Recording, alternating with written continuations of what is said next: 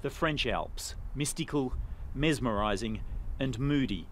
Every day, thousands of hikers, extreme sports people and alpinists make their way to these mountains to conquer their peaks. But the Alps are changing.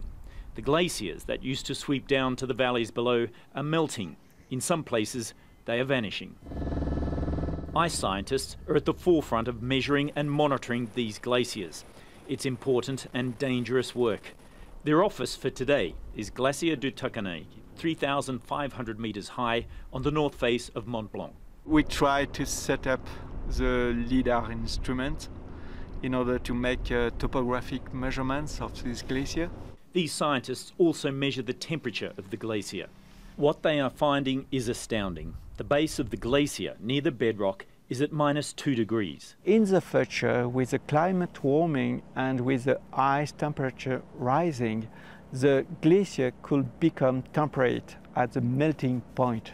The work these scientists are doing on this mountain and glaciers like Takama is important not just to understand how much more this glacier will heat up, but because it has a bearing on towns like Chamonix down here, which is one of the most recognised extreme sports centres in the world. If this glacier heats up, it could threaten villages like Chamonix. As we filmed, the glacier began to break away, not once but 3 times within an hour, further evidence of the danger it presents. Almost 80 million people visit the French Alps every year, generating close to $58 billion in turnover and providing around 12% of jobs. On this graph, we can see directly an increase of melting since 1980 and another increase of melting since 2003. And this increase of melting is directly related to climate change, to climate warming.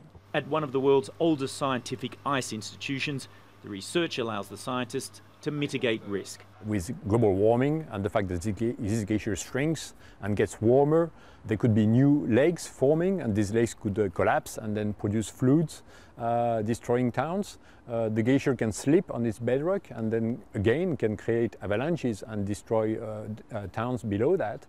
The Institute says these sorts of events are not isolated. Research shows climate change is causing glacier melt and water shortages in the Andes.